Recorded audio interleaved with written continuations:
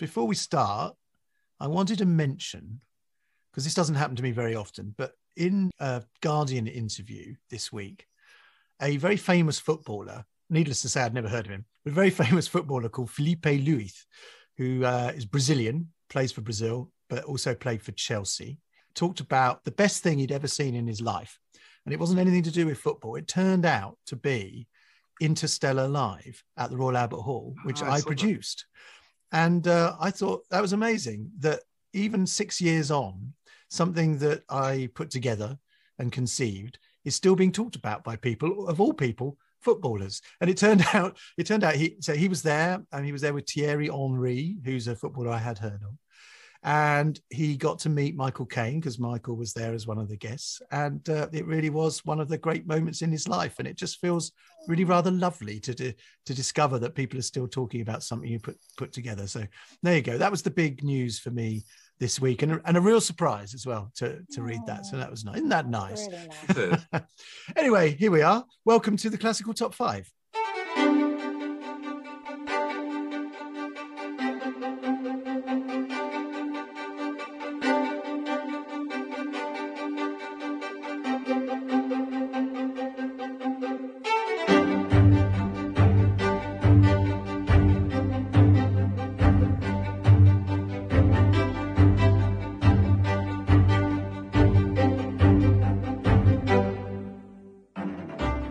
And with me, as always, are Richard Bratby and Charlotte Gardner. Now, today we're talking about earworms.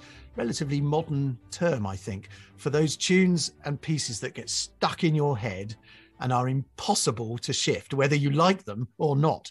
The great arranger and composer, John Altman, who's worked on over 4,000 TV commercials in his long career, he told me that advertising agencies would say to him that a tune doesn't have to be likable, it has to be memorable. And in fact, the more annoying, the better. And classical composers, of course, have been writing music that gets into our heads for as long as there's been music. But which are the ones that have placed themselves in our brains and not been dislodged for ages? Now, I have to admit, you two, I rather enjoyed this one. How did you find it? Because we all have them, don't we? Whether, as I said before, whether we like them or not, some tunes just get lodged in and you cannot get rid of them, can you, Charlotte? No, absolutely. I'm there. And it's what I really loved about this one, actually. It wasn't just so much the picking the tunes. It was the just thinking about the science behind it. Yeah. Because it's absolutely fascinating. I mean, I'm afraid at school, science was my Achilles heel. But since school, I've actually got rather into, there's a wonderful American musical expert on music and psychology called Diana Deutsch. And her writings on music and the brain are really accessible and really fascinating. So I was actually dipping into her latest book yesterday. And one point that she made that had never occurred to me, and I suddenly thought, oh my gosh, you're right. She pointed out that with earworms, they go a point in the song and then they loop back. And you cannot predict when that loop is going to happen, but you never get to the end of the song. And so I was thinking, when compiling these pieces, to begin with, I was thinking, it's funny, I've got some symphonic earworms, and in a sense, they're the most annoying, because often you'll get the theme and then suddenly be dispersed into development or into a second theme. But actually, with an earworm, earworms don't go on for that long anyway, so it doesn't matter. But there were so many other interesting snippets of information that I'll probably be peppering this conversation with. But I think that quote from John Altman is absolutely right. It doesn't actually have to be a good melody at all. And in fact, it may not even be a melody. It might just be a little fragment. It's something that trips it off in your brain. And of course, one person's earworm is another person's sort of take it or leave it, isn't it? And it has to be a familiarity thing and a recent thing as well. I mean, generally, my morning earworm is whatever my son was playing in his piano practice before we walked to school. It could be a scale. In fact, that's the most annoying one, when we're walking up the road and all I can hear is D major. Yes.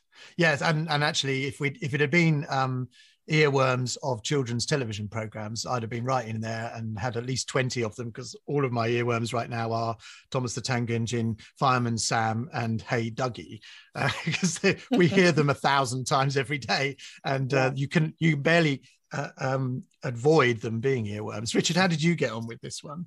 It's interesting what Charlotte just said about the idea of them looping round. I too found this. It's a melodies that kind of don't have an end. They form a loop in your head. You can't kind of stop humming them. And that was certainly one quality I noticed. I mean, one of the ones I'm going to mention is really, really strong example of that. It's basically just a few notes. And I mean, yeah, if a melody, I contend a melody is that memorable. It is a good melody. I think that is what, it might be annoying, but it's certainly a good melody. It's doing its function, And the other thing I noticed, as I sort of put my list together, I mean, it's interesting. One would lodge there. The only way to get it out is to dislodge it with another one. That's the other thing. So you're in this permanent loop of, you find one, you couldn't let it go, and then you find. So the only way is to find another to squeeze it out. And essentially, the last one standing was the last one I listened to before this podcast started. That's the one that's going round at the moment. That's it's a very interesting technique, that actually, because I was thinking about that too. How do you get rid of them? And actually, the way I get rid of them, in a way, is to listen to them again. I mean, I'm a total musical obsessive in this area. Earworms are absolutely what I like in a way, because if I latch hold of a piece of music that I like, I absolutely stay with it obsessively until I'm done with it. So I listen to it again and again and again until I know every little bit of it, every single note, every little inflection of the performances, every little bit of detail about that piece. And that can last for ages. And then when I'm done, I'm done. And often I don't come back to that piece. I've been looking at this and thinking about this. I often don't come back to that piece for years later, because I've managed to just excise it from my brain, and that's it. It won't come back, and I'm on to the next thing. And actually also it's a bit of a, this happens a lot with me when I'm putting together film projects. So when I'm doing my live film stuff, because with a film, I've done a lot of them now, but Interstellar, North by Northwest, The Great Escape, Independence Day, Brassed Off the Piano. These are all ones I've spent months and months and months on, sometimes nearly a year on, just exclusively on that one score. And I end up watching the film because of the way in which it's synchronized and the way I have to produce that. Sometimes over 100 times, 150 times sometimes. It really depends. And you get to know that music so well. The only way you can possibly deal with it at the end is to try and get rid of it completely. And as Richard says, move on to the next one. But it becomes so obsessive in my head. I go to bed with it. I wake up with it. It's there in my dreams. It's just totally there. And that is for me is the ultimate earworm, is all of those notes just rattling around in my head obsessively for the amount of time it takes to do those projects. And actually it can be quite unpleasant. It can. It's interesting what you say about analysis, because going back to Diana Deutsch, one of the correspondents who wrote to her was saying that the way he got rid of a song that was going around in his head was to write it out repeatedly with the words in different orders. And the way that she finds that she gets something out of her head is that she simply asks herself why it's in her head. She analyzes the psychology of why it's even there, not even the musical structure. And she says that tends to do the trick for her. I think we all have these sort of inner soundtracks, don't we? I said people who spend a lot of time around music. I don't know many people who don't spend a lot of time around music, so maybe everyone does this. But the Proustian connection, the soundtrack to your life, the certain thing. I will suddenly find a tune is going around my head, and I can't think of how it got there. I haven't been reading about it. I haven't been actively thinking about it, and I'll realise that earlier that day I just had tomato soup or something for lunch, and at some point in my life I'd been eating this. I think it was when I was working on the CBSO Youth Orchestra. I'd been having that stuff every day at a local restaurant, a local cafe for lunch, and I got that piece. I think it was Richard Strauss's Zarathustra or whatever. I hear that piece, I taste the tomato soup, and suddenly years later I taste the same thing, and there's the music. Or the mind sometimes follows these little trains of connection. It just pulls them out without you even realizing why. And I sometimes have to really do a bit of detective work to work out why I'm suddenly thinking of these pieces. But I mean, the other quality I was going to say about earworms, a curious thing, is maybe just me, but as I sort of wrote my list down, I found I'd say about sort of 2/3 of the pieces that I really struggle to get out of my head once they're in there are in a similar sort of tempo, which is a fairly steady sort of walking pace, sort of jog trot kind of. I'd say I haven't analysed it, but I guess probably something around relating to the pulse, the pace of the pulse. So natural, it just locks into you. It sort of locks into the way your brain is working, your whole body is working, and they're all fairly steady, moderato, walking pace kind of tunes. Occasionally, some of the very fast ones, which also But again, I wouldn't be surprised if that was sort of double the other speed. I mean, I don't have that many slow earworms or insanely fast earworms. It's always that kind of all kind of that speed, roughly. Well, I say about 2/3 of them are, and I think that's a curious. The one that came to my mind immediately when we decided to do this project is a slow one, and actually it's a loopy one. I mean, when you say about a loop, it literally is a loop of varying lengths depending on which version you listen to. But it's Gavin Bryars' "Jesus Blood Never Failed Me Yet," and the whole idea of that piece is that it is just one tune that was, in this case, sung by a homeless man solo, that was then essentially set to music harmonized by Gavin Bryars, and it just goes round and round and round. So in a way, the idea of the piece is that it becomes an earworm. And I mean, the first version of it was 25 minutes because it fitted onto an LP side, and he did a cassette version because that could be 60 minutes, and then with CD it became 75 minutes, and actually that was the version I think that everybody knows.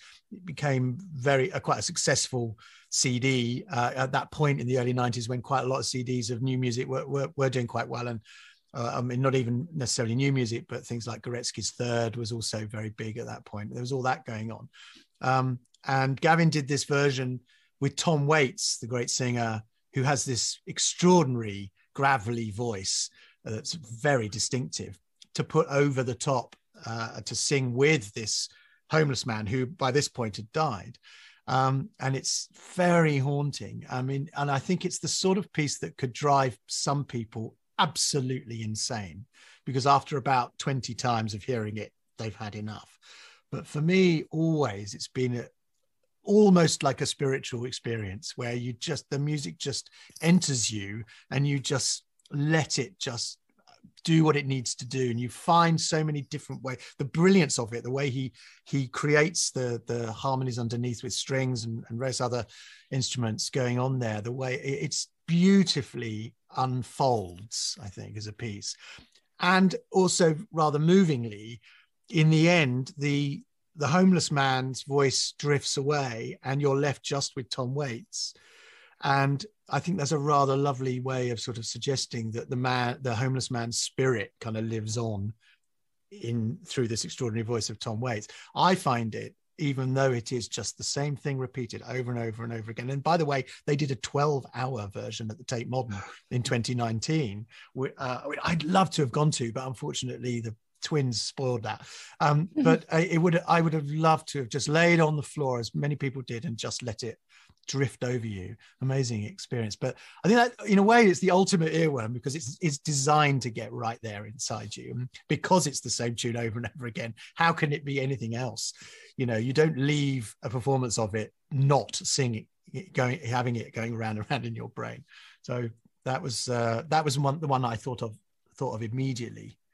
Are there any that presented themselves to you, Charlotte, immediately? Well, there are, but do you know what? Richard, having just been talking about an earworm coming to him at night, I'm going to talk first about the one that came to me when I was lying awake at 3 o'clock in the morning thinking about this podcast. And it came literally out of nowhere. So it clearly is very, very deeply wired in me. It's Mozart's aria, Un moto di gioia, a joyful emotion. This was a substitute aria that he created for the 1789 revival of The Marriage of Figaro, when Nancy Starace was replaced by Francesca Gabrielli, or Adriana Farese del Bene, who was apparently Da Ponte's mistress. And it's not usually sung in opera these days. It's not usually sung in the opera. It replaced Venite in Juno, I'm going to pronounce this wrong, Venite in Giorgiatevi, the come here, sit down, when Susanna is dressing up Cherubino and saying, let me put your makeup on. And that's a really funny aria in itself, because it's kind of halfway between recitative and an aria. It's no real tune as such. And instead, what replaced it for this new singer was the ultimate earworm. It's da dum da da da da dum da da da da dum da da da da da. That's the rhythm over and over. It's the 3 time. It's what Richard was saying about it kind of being a pulse speed. There's lilt, there's bounce. It's the same rhythms over and over again. There's not really a contrasting middle section. In fact, there isn't. So it just loops twice and then it stops. And the other interesting thing about it is that it's there is something also about incongruity that makes something lodge in your head as well. And this particular aria, Gabrielli was apparently, she had very, very high register and also a striking low register. And so you have these incredible lines that one moment they're right up top and the next moment they're down in the chest voice. So there's one jump that goes from top E down to the D above middle C. So it's a leap of a ninth. And there's another way you've got a run that goes all the way from top G down to low B. And it's weird singing it because you're using parts of the voice that as a soprano you're not normally singing. And actually, if you weren't her, it can be a bit of a damp squib because sometimes the climaxes happen at the bottom B level, and as a soprano you actually can't carry that off. But I think for all of these reasons, it's been in my head. It was a singing exam. It was an ABRSM singing exam in the 90s. So anybody doing singing exams in the 90s, you might know this piece too. And it's just, I've never got it out of my head. I know all the words. I haven't sung this thing for 30 years now, probably. And there it is. Well, I'm slightly worried that you're waking up at 3 o'clock in the morning thinking about the podcast. Richard, do you wake up at 3 o'clock in the morning thinking about the podcast? I'm usually still up watching old films and things. Okay.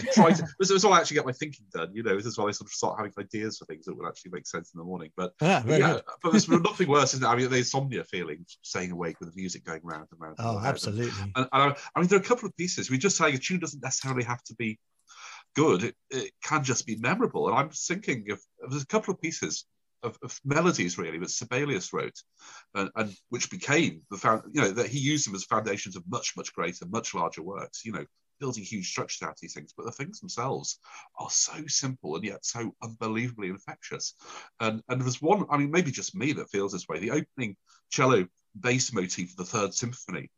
It's one of those tunes you sort of hear it, you think, can you write a tune? Is that even a tune? How can you begin a symphony like that? That's just it's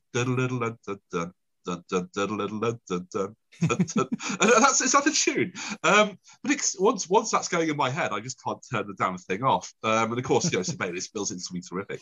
And I don't know. I think Sibelius came to mind because when you first mentioned earworms as a topic, it's not a term I like very much. I always picture that scene in The Wrath of Khan, when these horrible alien creatures squirm into the ears and do what's called mind control. And that in turn sort of took me to a short story I read years ago by Arthur C. Clarke. I can't remember its name, but it's a kind of a slightly whimsical sort of tales of the unexpected kind of story about a scientist who is obsessed with the finale of Sibelius' Second Symphony, the big tune there, da, da, da, that one. And he decided on the basis of that to analyse what made a melody memorable.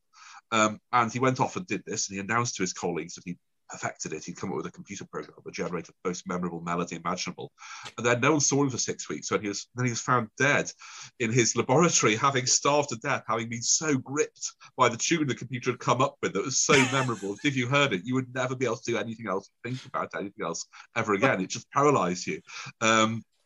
And what that melody was, of course, none of them ever listened to it because to do so would be fatal. Yes. And for me, I mean, the closest thing I can think of to that melody, a melody, it's even a melody. The finale, the great horn motif in the finale of Sibelius' Fifth. Yes. It sort of comes to 12 notes. It's just a string of 12 chords in a particular relationship to each other, brilliantly scored, that horns, that sort of ringing. It's all there, the texture. But once that starts going around in my head, that will go on for bloody ever, and it's it doesn't stop. I mean, it's built in. That's part of the way Sibelius has structured it. And I mean, it's so simple and so utterly memorable, and so recognisable. I think the Beach Boys quoted it. Was it Strawberry Switchblade used it in the 80s in a pop song? It's been in lots and lots of pop music contexts. It's instantly recognisable and it's instantly memorable. And you don't have to know classical music. People who don't know classical music hear it and they're just they're sucked in as well. That four swinging his hammer, it's sometimes called, or swan hymn, or these various terms that have been used to describe it. You know the one I mean, of course. And that for me is that, to me, that's a piece of a sequence that could just go round and round and round forever and could probably slowly drive you mad. If, like Sibelius, you can't break out of it or know where you're going with it. I thought maybe one good way of finding out my earworms was asking the person I live with, mother of my children, because of course there are earworms that you have that you might not even realize are your earworms until someone tells you to shut up and stop whistling it or singing it. And when I asked her, the first thing she said was Scheherazade. And I don't think I'd even realized that it was an earworm. And now she mentions it, absolutely it was. I remember we did it in a concert. And I'm always fascinated, by the way, if you do a concert with lots of pieces in, what are you left with at the end? What do you go home whistling? What is it that's in your head? And this always becomes very pertinent when I do film music concerts, where every single piece we do is an incredibly famous melody. So which is the one that you end up with? Which is the one that a lot of people will go home whistling? And of course, everybody has a different one, but it can often be very, very surprising that. And again, it goes back, Charlotte, to what you talk about with the study of why the brain actually latches hold of something. When you hear 15 to 16 really famous melodies that you know, and there's only one bit that you take home in your brain, that is fascinating. And I'd love to know really why that is. What is it about that particular little bit? But with Scheherazade, it's not even the big tunes really. Apparently the bit I kept going around and round and round and round with and kept whistling and everything is just a violin bit which goes I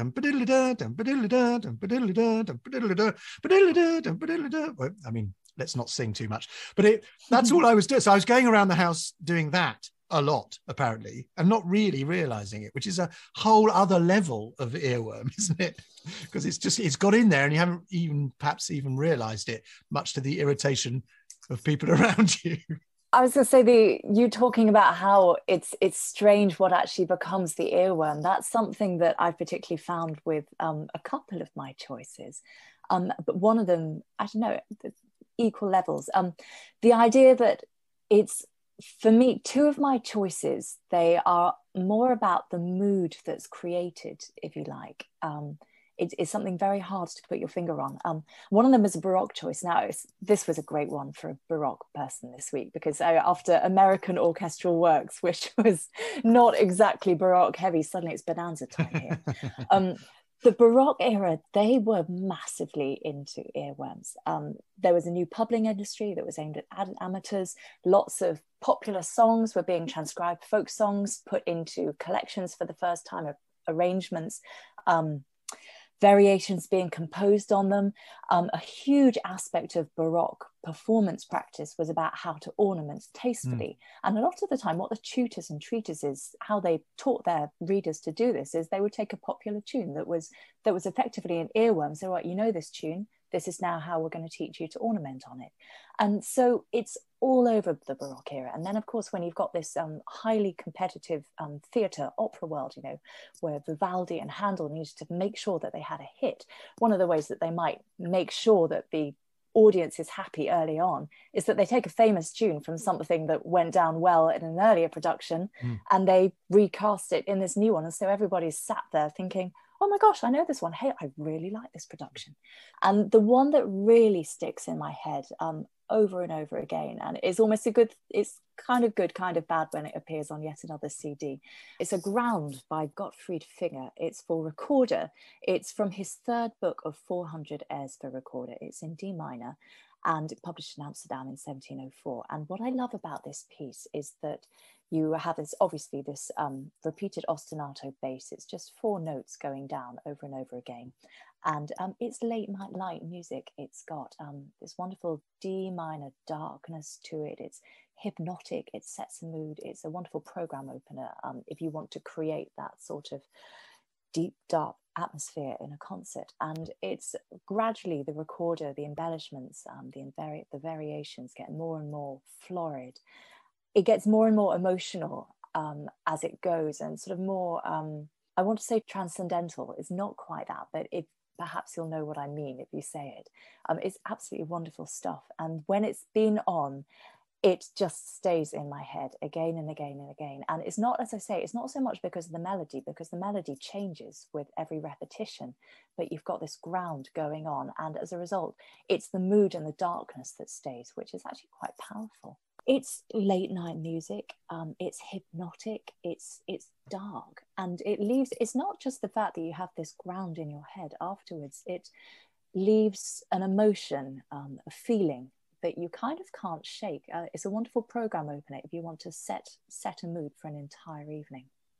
Yeah. Sounds kind of on a similar maybe setting of Pachelbel's Canon as a very, very famous example of something that cellists the world over absolutely hate, because they just play that one thing all the way through. I mean, that's another era. Earworm, oh, totally. It's funny though, the finger one is actually better in terms of just sticking in your head and having more of an emotional world around it for some reason. Yeah, interesting. Richard, what else gets into your head?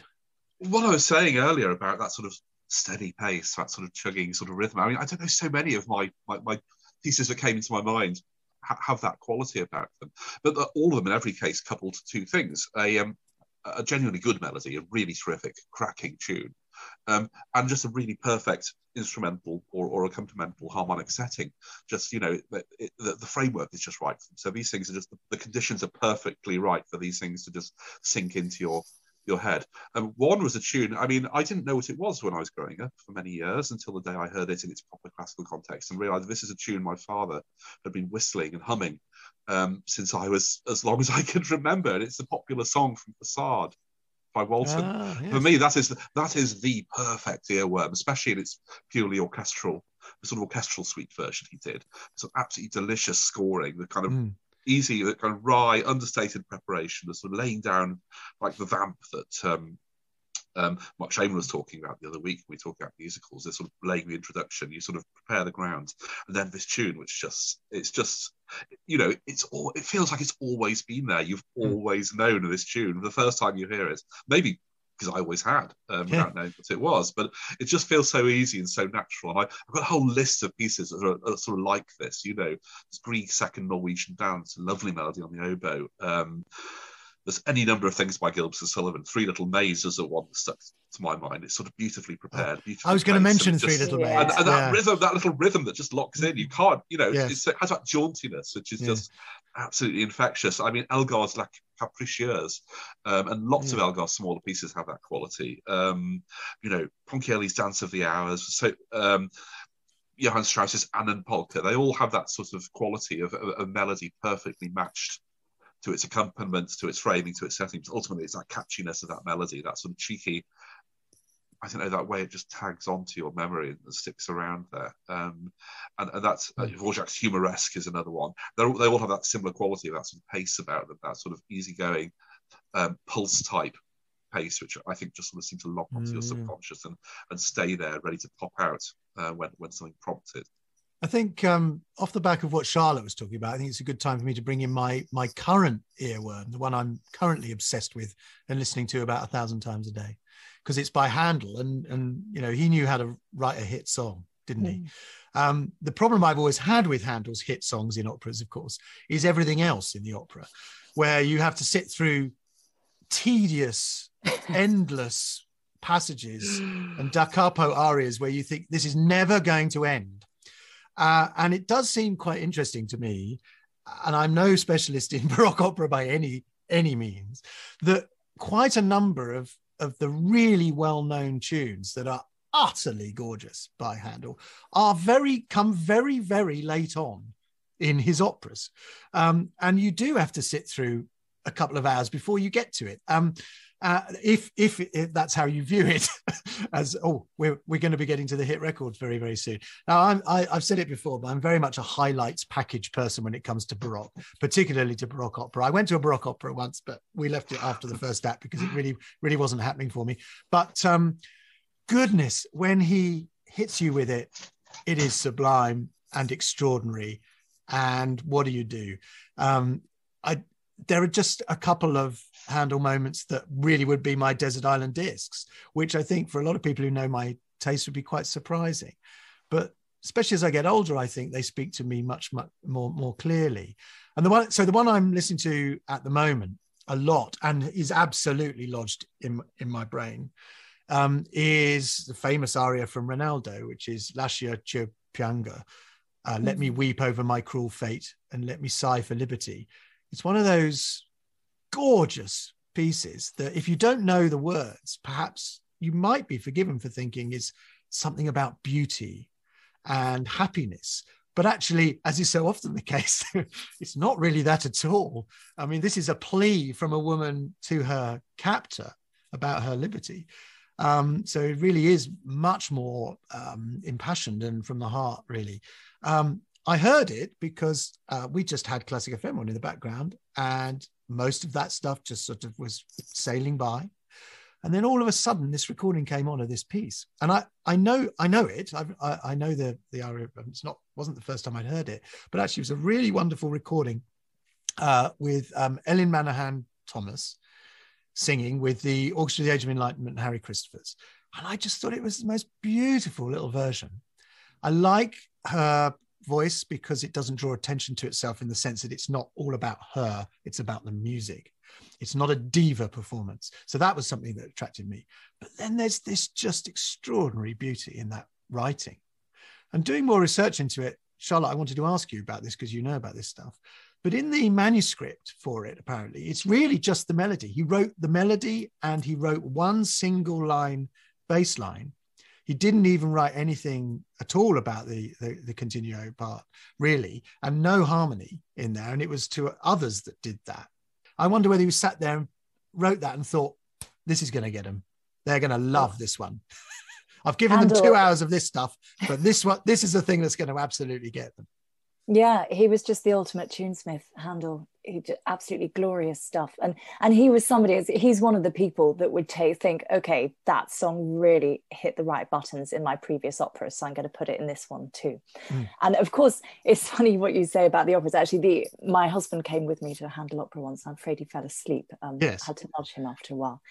But with the oratorios, Handel, it's almost as if he thought, do you know what, I'm just going to give them hit after hit after hit.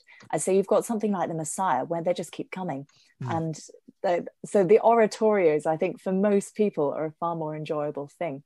But it's funny, the two Baroque giants, Handel and Bach, Bach produced far fewer earworms. It's either long spun out things. I mean, you wouldn't, the beginning of the St. Matthew Passion, it is so famous, but you can't have it doesn't stick in your head afterwards, and except in a sort of feeling, emotional sense. There's a Barmedict, though. I mean, yeah, there is. A Barmedict can be a bit of an earworm because it's such a beautiful little tune. I just think for me, it just outstays its welcome. It just goes on. The Bach earworms surely are the air. The air on the G string, and what's it called? I think it was the Steam from Antique Roadshow, which shows how old I am. The first Brandenburg, third Brandenburg. And the fifth as well. And also, of course, there's the E major violin concerto. The da da da. So that one as well. But I mean, funnily, actually, Bach is one of mine. Purely actually because of the sheer surprise factor. It's from the orchestral suite number 2 in B minor was one of my GCSE pieces. And I'm afraid I'm really glad that I already knew things like the E major violin concerto and the Brandenburgs by that point, because it didn't massively sell Bach to me. It's okay. It's very tasteful. But the thing is, you've got this very kind of tasteful, okay, it's perfect for GCSE students. Here's a Boré, here's a Rondo. And not terribly interesting, to be honest. That's a terrible thing for a Baroque critic to say. But then you get to the Bedinery at the end, and oh my gosh, suddenly he throws in this pop trash, basically. Suddenly it's up-tempo, and I wondered at the time, this was my favourite piece, coming back to people like familiarity, and this was my favourite piece when I was 16, just because it was so familiar and I could hum it easily.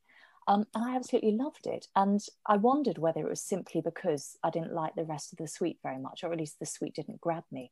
But of course, then mobile phones came in and the Bedinery became a ringtone. And you realise that actually it's not just that. There is something about it, the repetitive rhythm and the jauntiness that does just appeal to everybody. But yeah, that was my Bach earworm. And actually, that's an annoying one for me. I don't mind having the air on the G string or the E major concerto stuck in my head, whereas the Bedinery will have me screaming for mercy. I always wonder I was just saying about Handel and Bach and this sort of ability to occasionally knock it out of the park with a really cracking hit tune, and hours of stuff that is far, far perhaps less immediately obvious and memorable. And I'm just wondering, there was what I was thinking was the hornpipe from Handel's Water Music, which I think used to be on adverts when we were kids, didn't it? And that's a cracking tune. And it's these things I say. You mentioned the oratorios against the operas.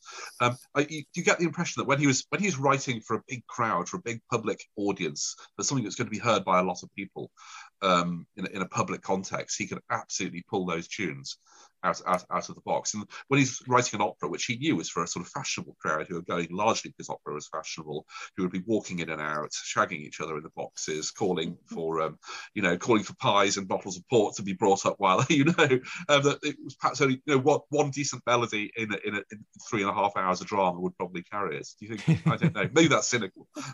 But I think it is important to bring in the ones that we don't like that sit in our heads. I mean, Charlotte would say she doesn't particularly want that Bach melody in her head, but it gets there. I mean, I have to say, Richard, I'm so sorry, but actually Three Little Maids is the one out of all of GNS. I mean, and I've already said that I don't really like GNS at all, but and I don't particularly like Three Little Maids, but it's stuck in there as soon as I hear it. And I remember I watched the wonderful Mike Leigh film about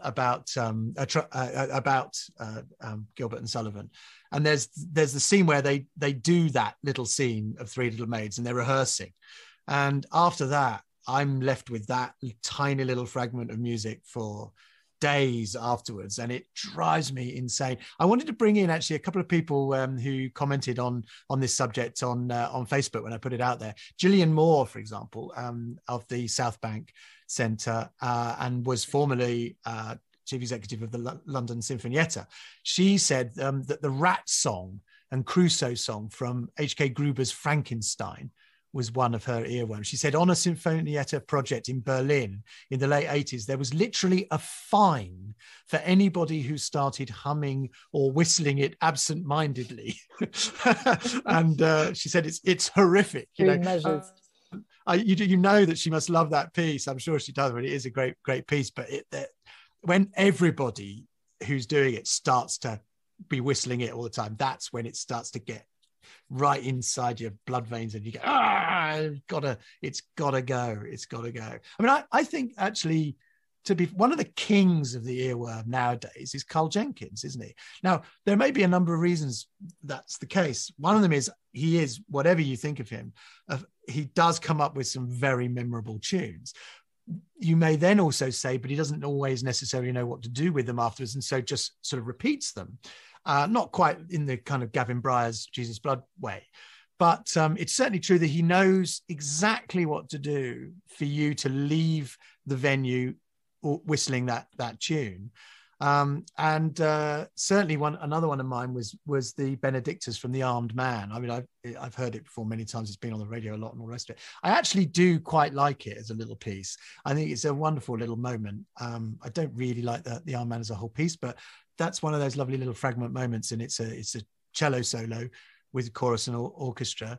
Guy Johnston played it on the first recording really beautifully, and it is a lovely little melody. But once you hear it, that's it. It's all over for at least a week for me, because it just sits there. And there's another one in the Arm Man as well, but it just a little bit of it. But he does manage to do it. And in fact, a few people mentioned on Facebook as well, this Palladio piece that was written for De Beers, for a De Beers commercial, and then turned into a much longer piece. He expanded it out. That's another one. It just gets in that, it's the strings one, da da da dum, da da da dum, da da da da da da da da dum, that one.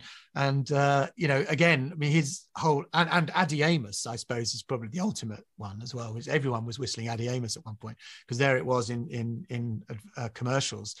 And of course, that makes the people who have the commercials very, very happy, doesn't it? If everybody's out there whistling the tunes from their commercials, what more could you want? Perfect. And I think Karl's brilliant at that. He gets a lot of criticism, I think, in classical music circles, whatever they might be. But I think he's a genius at that kind of very the 30-seconder, if you like, for those commercials, where he comes up with something very distinct that you can remember instantly that you've heard it, which is, it's quite a skill. It's funny, Karl Jenkins, he sits at completely the opposite end of the scale to a really interesting scientific experiment that I was reading about yesterday. This was when a woman called Susan Margolis took pieces by Berio and Elliot Carter, and who had specifically not repeated anything. I think there were probably 12-tone pieces. And she took two of these pieces and played them straight. And then she took the pieces again and she doctored them and lifted, without any musical integrity whatsoever, chunks from the beginning and put them at separate points throughout the piece. So effectively you had repetition suddenly in that piece, even though it made no musical sense whatsoever.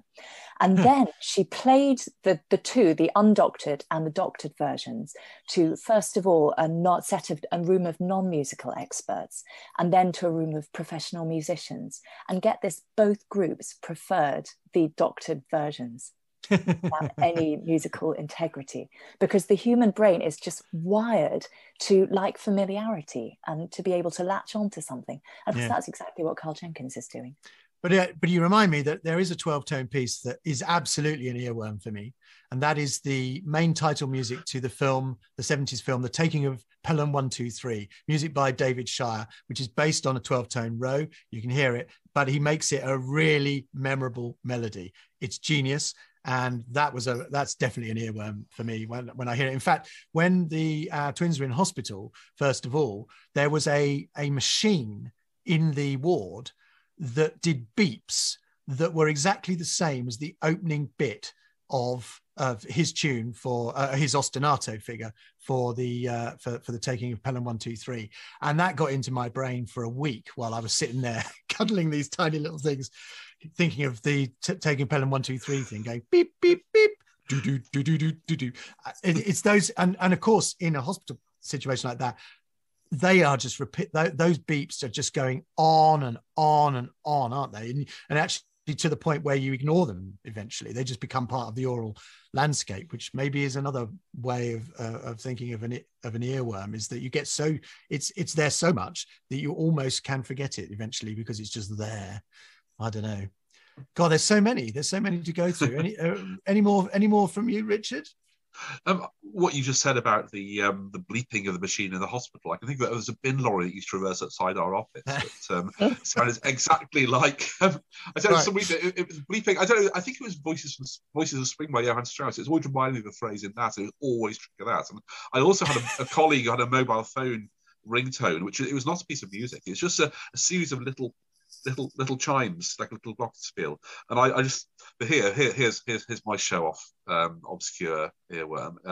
I'd always think, oh God, he's back to listen to Nielsen's Sixth Symphony.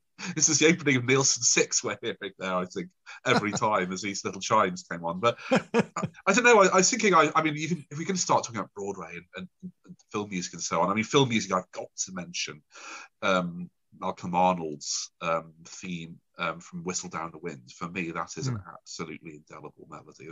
And again, it has that quality of circularity. Once you get going with it, it kind of loops round and round and round, and you can't really stop it. And I've had my wife complaining about me whistling that for about 3 days solid, apparently, around the house, that particular theme.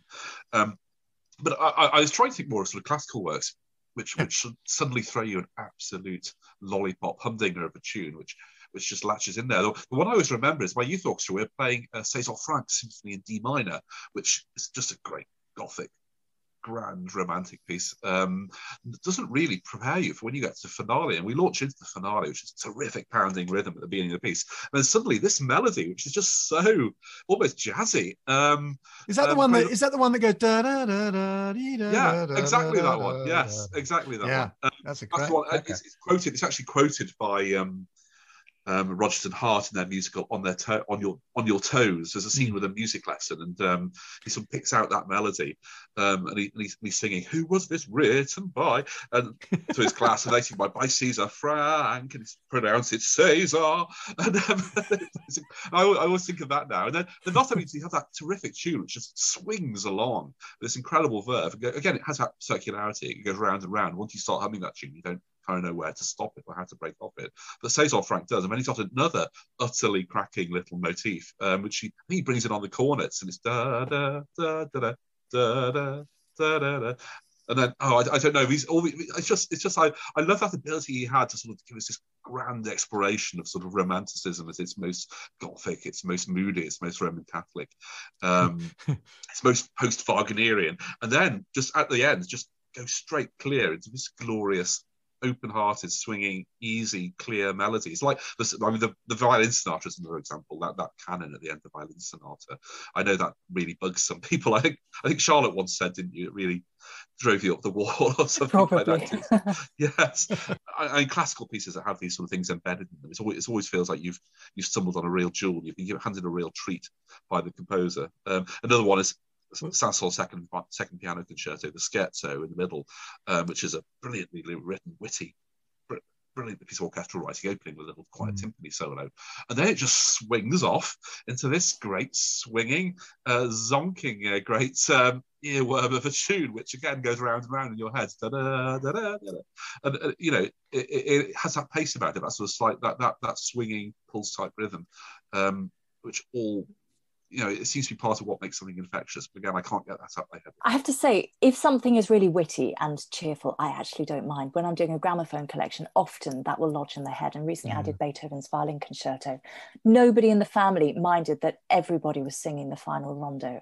Literally, we'll break into it at the supper table regularly. Even now, we were discussing classical top 5 last night, and my daughter started singing the rondo at the table because it's become one of those family earworms. And the same, the Haydn C major cello concerto, the pizzicato movement of Ravel's string quartet, da, da, da, da, da, da, da, da. It's glorious, it's clever, it's interesting, the textures are great. I don't mind having that in my head. And I was thinking, what I really, really don't like in my head is when a piece is really, really sad. Going back to film music, there's Schindler's List. I actually don't really want that in my head too much. It's just too much. But the other one that's been it's been my constant earworm over the last couple of months is a piece that I wasn't even on my radar about probably 6 months ago, and then suddenly twice in quick succession I've been commissioned program notes on it. It's Dvořák's Romance in F minor for violin, and I just don't like this piece. It's a strange little piece. 12-minute standalone for violin and orchestra, although there's a piano accompaniment too. And it was composed in 1887. Dvořák was 36. He was yet to achieve fame. He was just on the cusp of being famous. He'd been discovered by Brahms, taken on by Brahms's publisher Simrock, and the Hungarian dances would come out the following year. But right now, Slavonic dances rather.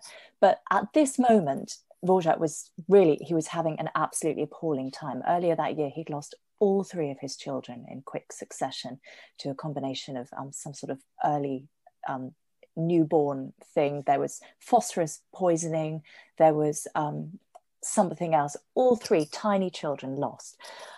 He was struggling on a tiny church organist salary. He was having to receive a grant from the Viennese government to help him. And so it was really dark times. And then he was commissioned to write this sort of little piece for the orchestra that he had been playing in Prague before he got married. And he must have been at rock bottom, didn't know what, he probably had no inspiration whatsoever. He probably couldn't get his head around an awful lot. So he reached back to the slow movement of a string quartet in F minor that remained unpublished in his lifetime, that he'd actually written the year of his marriage when he was still in this happy time playing in this orchestra. And this thing, it's classic Dvořák. It was where he was going in general. It's this gently lilting, long-lined melody, which could be Czech folk, but of course it's not, it's his own. But the thing about this melody is that on the one hand, it's serene, even though it's in F minor, but there is just this underlying wistfulness and sadness to it. And it's the same thing over and over again. The second theme is based on the first theme. The central section is contrasting, but it's short. And as a result, this initial melody just keeps going over and over in your head. And it's kind of imbued with the sadness. And I don't think it's just because you know what was going on in Dvořák's life there. I think there is something below the surface as well. And I cannot get this thing out of my head for the past 2 months. And then some orchestra goes and asks me for it again. And I'm like, no. Lucky you. Please, no. There are 2 pieces I could think of that, sort of like you in a way. They're thrust upon me without me really wanting them. one of them is a violin study by Wieniawski, I think. Does that sound familiar? When I was at college, I lived for, briefly with a violinist who was at the Guildhall. It was a very old friend of mine. And at 8:30 every single morning, which when you're a student, 8:30 in the morning is not necessarily your best time. I would hear coming from the study this the opening phrase of this violin study, and it was quite high up. And oh God, it was every morning for weeks, because of course it's a study. So of course you have to do them over and over and over again, don't you? And it would just drive me mad, not just because of the melody itself, but also because of the time of day and the fact that it would wake me up, you know. But there we'd go out of the flat and on our way to college with this blimmin' thing going on in my head. It wasn't really the start of the day that I'd planned. And the other one was actually one I think I mentioned briefly a few podcasts ago, and that was every Thursday night when I was at school for a couple of years or so, I would stay with my grandmother, who lived in Maidstone, where I went to school, but because we actually lived about 10 miles out, because my mum worked at a market on Friday mornings very, very early, so she couldn't take me into school. So I used to stay with her mum, my grandmother, and she was a huge Nikolai Gedda fan. And for whatever reason, every Thursday night she would tune in on the radio to Swedish radio, and the musical call that Swedish radio was starting was a melody, single line melody played on a vibraphone. And it's a very pleasant little tune, but they played it always twice, at the beginning and at the end of each broadcast. And I would go to bed with that thing lodged in my head, just going round and round and round and round, and I couldn't stop it. And then I'd go to school in the morning with it going round and round and round in my head, and I could sing it note for note now. I mean, this was 35 years ago at least. And still I can remember every single little thing about it, because sometimes it's those tunes, you know, you're not expecting them and they come up behind you and then they spring on you and you can't get rid of them. There's one I wanted to say that is one that I loved and I've loved for as long as I can remember. Absolutely an earworm, and also drives people completely insane if they're around you. And that's Knee Play 3 from Philip Glass's Einstein on the Beach, which is a cappella chorus piece in this wonderful, glorious opera, Einstein on the Beach, which is based around numbers, because the whole things are based around numbers. And the chorus sings 1 2 3 4 1 2 3 4 1 2 3 4 1 2 3 4 1 2 3 4 1 2 3 4 very, very fast. And they're basically singing the time signature. So it might be 1 2 3 1 2 3 1 2 3 1 2 3 1 2 3 4 5 6 7 1 2 3 4 5 6 7 1 2 3. It's incredibly hard to do, by the way. So any chorus that does it, huge admiration towards them. But that, to me, when I listen to that, because I really love that, and I have it on my on Spotify on my phone. So, you know, if I was going into London or whatever, and I just have it on shuffle and it comes up. If I hear that, that's it. For the rest of the day, I'm wandering around going 1 2 3 4 1 2 3 4 1 2 3 4 1 2 3 4 1 2 3 4 1. It is, I think, it's a fabulous little piece of music, actually. But again, a bit like the Gavin Bryars, I suppose, in a minimalist way. Other people find it utterly infuriating and excruciating. So fair enough. Tell you the one that the symphonist who I really don't mind getting lodged in the brain, Brahms. You don't tend to associate with Brahms with earworms, but with his symphonies and some of his themes, he really absolutely knocked it out of the park. So the heroic theme in the first symphony, and this was actually the first piece of real music that both of my kids learned to play on the piano, and it was a real moment.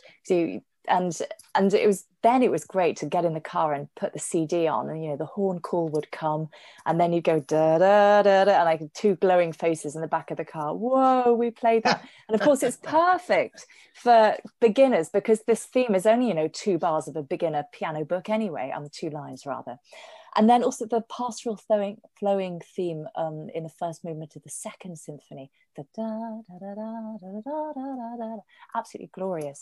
And then the third symphony, that lilting slow movement, my gosh, that one gets under my skin and lodges, and I don't mind. I really don't mind. And then interestingly, the fourth movement, that first theme, I mean, there's an extent to which it's not a classic earworm in that it's disjointed, this da da da da, and the fact that it's got this rhythmic play between 2 and 3 happening in Brahms's sort of metrical ambiguity, but for some reason that one lodges as well in a very pleasant way. I don't mind that one being there either. Richard, Richard, off the back of what Charlotte was talking about when she listens to a lot of recordings of the same piece. I mean, you do a similar thing every now and then. I mean, it sort of comes back to what I was saying at the beginning about my work with the film stuff, where you just have to do it over and over and over again. It can that can be really, really hard work, can't it? After you've done all of that, to shift it again. It's a funny thing. I mean, when I sort of realised I was working regularly in classical music, this was happening, I was hearing stuff a lot. I actually, this sounds pretentious, I sort of took a kind of sort of vow of abstinence of certain well-known repertoire pieces. I thought, probably once a year I'm going to get to hear a live performance of Beethoven Symphony X, Brahms, whatever. I want to enjoy that. I want to get the most out of that. So I won't just keep listening to it over and over again at home unless someone asks me to. So a lot of standard repertoire pieces I never really had in my record collection.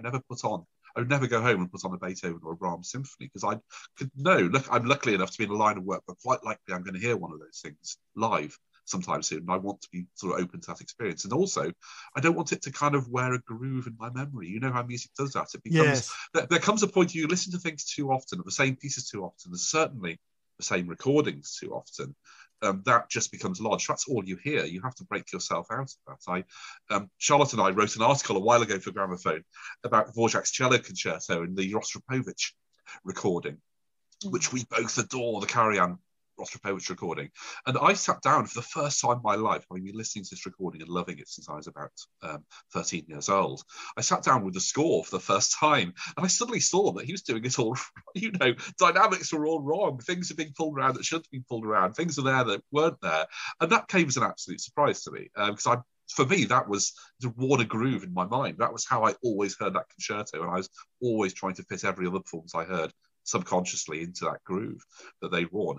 So yeah, there is that question of not allowing things to become over familiar. I think it's, as with any sort of pleasure in life, if you overdo it, do it over and over and over again repetitively, it becomes routine, and it should never be routine. Music should certainly never be routine. I mean, I was going to say that there's a positive quality to all these earworms. I do have pieces that I use as kind of mood shifting substances, automatic upper pills. I can shake them out of the jar, stick this in my ear, and automatically I'll be able to move shift my mood into a slightly better place.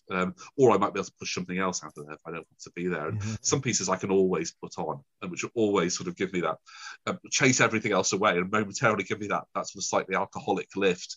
I say pretty much anything by Leroy Henderson. I mean, the last piece I listened to before this podcast was the Penny Whistle song, and for some reason that is the number one earworm. They're all earworms. They're all fab. For me, that's the one that's lodged at the moment. There's things like anything by Eric, pretty much anything Eric Coates' better pieces. His sort of, this is not sophisticated. It is sophisticated music on a level. It's not music that aims to achieve great artistic goals, but it's just there about delivering melodies superbly and in a craftsman-like way.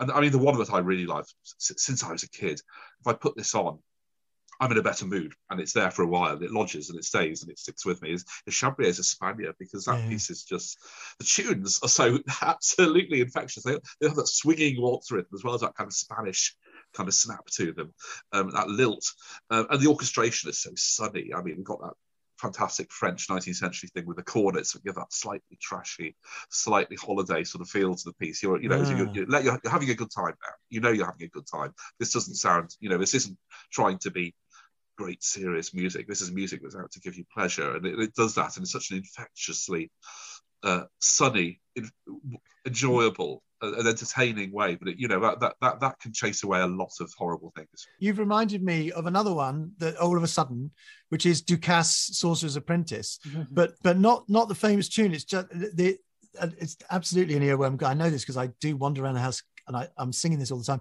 which is the trumpet bit just before it comes back right near the end, which is where the trumpet just goes da da blah ba ba ba da bum dum I'll sing that forever to the annoyance of everyone.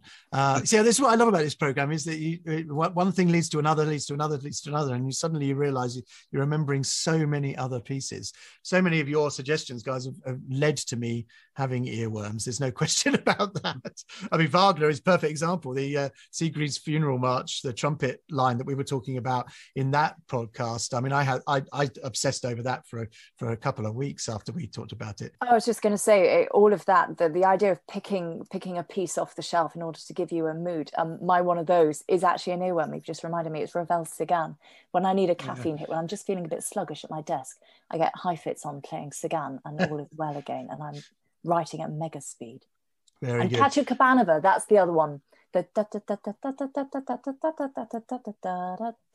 again, that one just goes whoosh for me every single time, and lodges in my head, that again in a really nice way, which is funny when that is just a miserable opera story, and me going back to Dvorak, F major romance, that minor romance, I can't deal with that, but somehow it's all right being reminded of Copacabana. Go figure.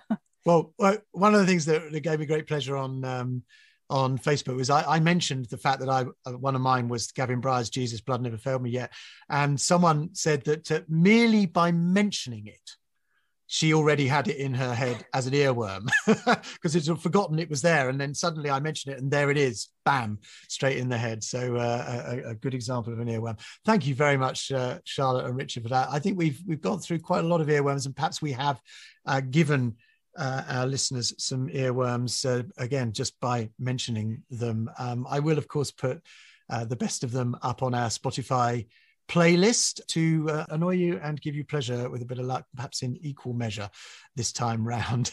Let's see how many of them get lodged in your brain.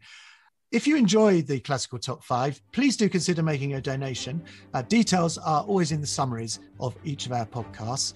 And if you want to follow us on Twitter, we're at Classical Top 5. On Facebook, we have a page, The Classical Top 5. Just search for that.